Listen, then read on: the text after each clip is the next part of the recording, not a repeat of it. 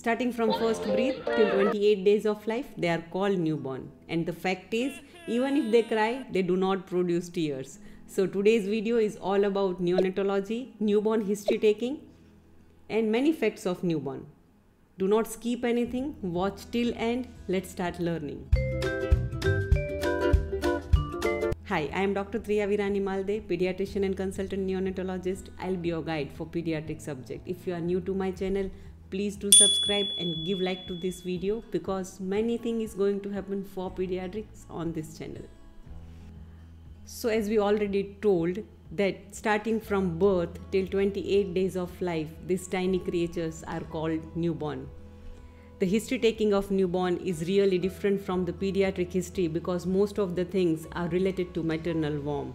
Newborn history is really incomplete without the history of mothers. So it is very important and it is integral part of newborn history. How do we classify the newborn? First of all, we learn that neonate is from birth till 28 days of life.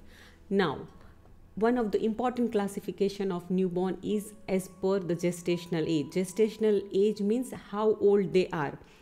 In a very simple terminology, in obstetric and gynecology, we call it as a months of amenorrhea, but it is not applicable to the newborns. In a newborn, we are always going to talk gestational age in reference to weeks. So here we are talking about weeks. If the baby is born before 37 weeks of the gestation, we call those baby are preterm, and these babies are vulnerable for many of the problems and complications.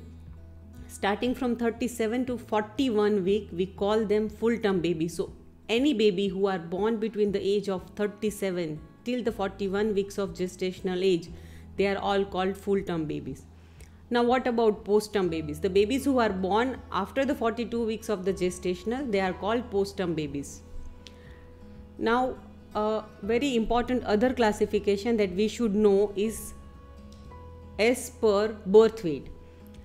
Low birth weight babies are called when the birth weight is less than 2.5 kg or 2500 grams.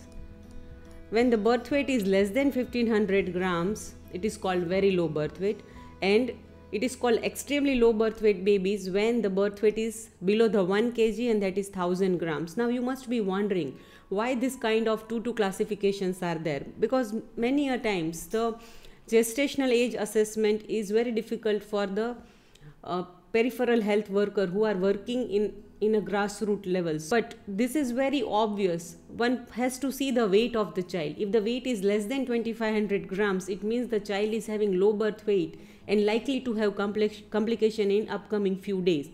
If the weight is 1500 grams, that baby has to be under the observation for follow-up feeding and watch for the complication by the Anganwadi worker or Asha worker.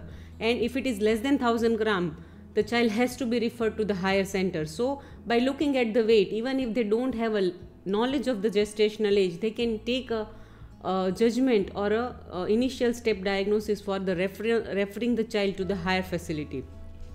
So this is very important in context to the peripheral health worker. Second important classification is by the weight appropriate to the gestational age. SGA, AGA and LGA. AGA or AFD, both are same term, appropriate for date, small for date or IUGR, or large for date as well as large for gestational age. This I am going to explain in detail in next slide. Look at this chart.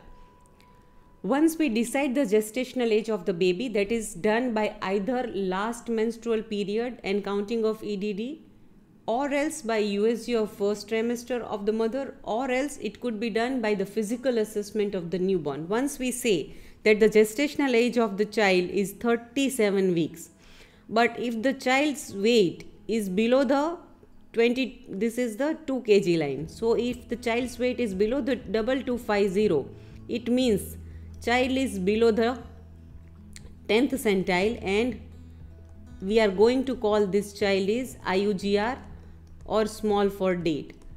So we need to have two parameters. One, we need to know the gestational age of the child as I already discussed, by which 3 important parameters, and weight of the child. After we have these 2 parameters, we have to plot this value on the chart, and if the value is below the 10th and 90th centile, we are going to call this child appropriate for date or appropriate for gestational age.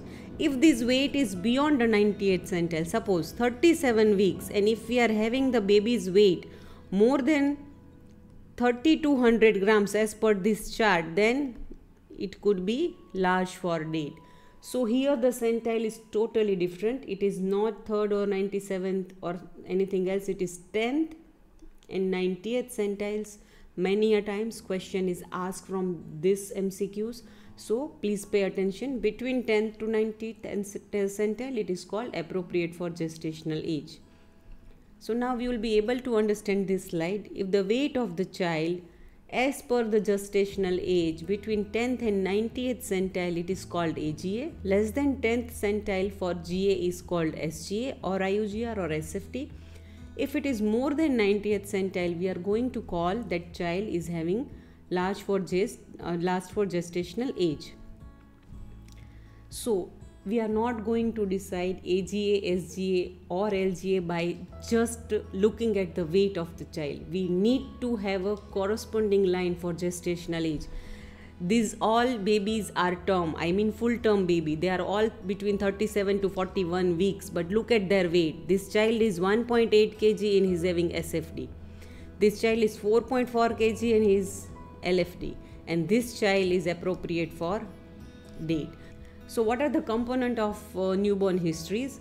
Many a times medical students are very much fumbled when they are appearing for exam, particularly a short case of newborn. So this lecture is particularly for them, because I am going to give a detailed guideline how to take a newborn history.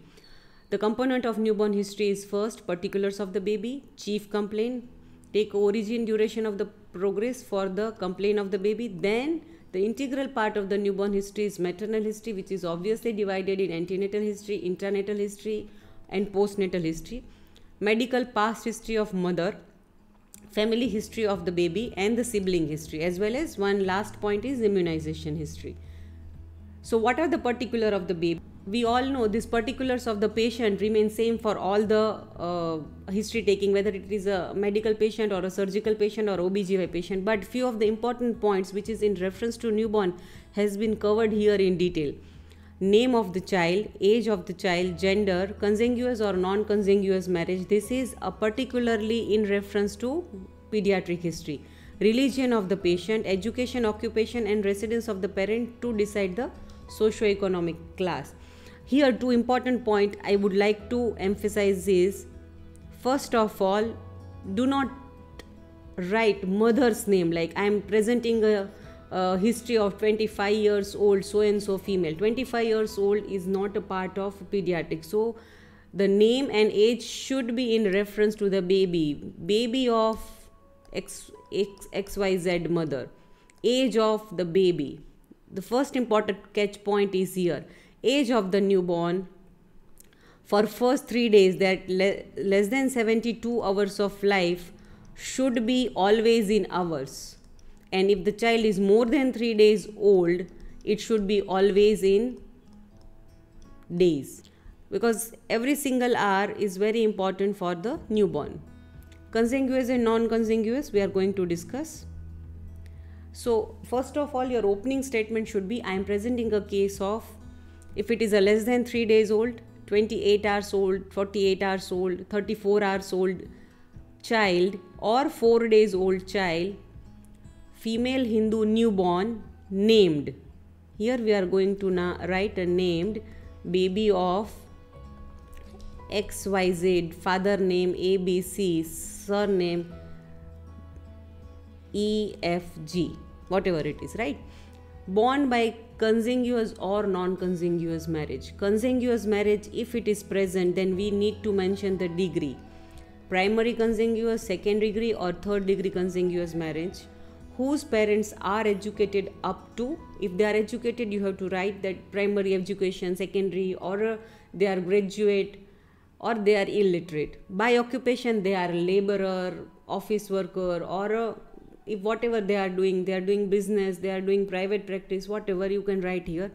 Residing at this place. These three things are very important for us to decide the socio-economic status of the child, and belong to upper middle, upper lower, middle upper, whatever classification they are following, whatever classification you have considered, modified Prasad or Kufuswamy classification. So this will conclude your opening statement. So what is consanguineous marriage? Consanguineous marriage is a union of individuals having a common ancestor. It could be a first degree, second degree and third degree. First degree is called when the brother and sister are getting married whose parents are same. Second degree is called whose grandparents are same. And third degree is great grandparents are same. So this could be divided into first, second and third degree consanguineous marriage. Why do we need to know? Because in a consanguineous marriage, autosomal recessive disorders are very much common. Once you will see that I have asked the history of consanguineous marriage because autosomal recessive disorders are commonly seen among them. Then the next question will come like boomerang. What are the diseases which is transmitted by autosomal recessive genetic disorders? So you should know 4 or 5 diseases at the tip of your tongue, because these are very common things which is asked in exam. Metabolic, cystic fibrosis, phenylketonuria, galactosemia, homocystinuria, GSDs. Hematopoietic sickle cell and thalassemia, endocrine congenital adrenal hyperplasia, skeletal alkaptonuria, nervous system, Friedreich's ataxia and SMA. The list is very long, but I have taken only few diseases. You can also remember any disease which are under this category. Add whatever you like to remember, and it is easy for remember those few diseases for Viva questions. So now after having an opening statement, we are going to go towards the chief complaint. So what is a chief complaint? So again the statement should be my baby or my patient presented on first hour of life, second hour of life, or whatever day 3, day 4, 1, 2, 3, where it is this history should be in the language of mother. So whatever, mother or informer. So whatever history relatives or accompanying person is giving, we have to write that in that language. If they are saying that on the first day of life, then here it will be first day. If they say on the 6th hour of life, then it should be in hours. Okay, so presented on this day with a chief complaint of whatever it is. It could be a yellowish discoloration, refusal to feed, seizures, excessive crying, lethargy, failure to pass urine and stool, breathing problems, anything. Chief complaint should be anything. Sometimes in exam you will not have any kind of chief complaint because you will be given a case who is normal. So you can write down, my patient is not having any complaint at present, taking feeds normally and is passing urine and stool adequately. If there is some complaint like jaundice, here in this patient there is a jaundice, so we need to ask, from when, on which day did you notice, what was the time since it is present, and how does it progress, what was it there since the time of birth, at the time of the birth, or after that it appears. Everything which is given to verbally told to you by the relatives or mother has to be taken into the. That conclude newborn history part 1. I hope you all understood well and learnt well. Rest of the things will be covered in part 2, so stay tuned for part 2 of newborn history. Till that time, take care of yourself, study hard as well as study smart. Bye.